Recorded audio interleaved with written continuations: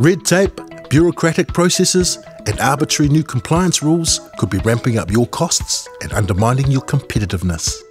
How do you overcome non-tariff barriers like these? Here is a real-life example and the actions that fixed it.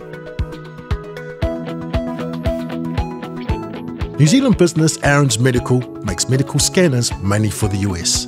But New Zealand wasn't on the US government's approved procurement list, so couldn't sell product that had been manufactured in New Zealand.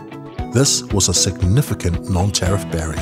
As a workaround, ARANZ Medical outsourced the manufacturing of its products for the US to Australia, which was on the list. Meanwhile, the New Zealand government negotiated to join the World Trade Organization's agreement on government procurement. This now allows New Zealand firms to access many other government procurement markets, including the United States. ARANZ Medical can now export directly to the US from New Zealand and has brought its manufacturing back to Christchurch.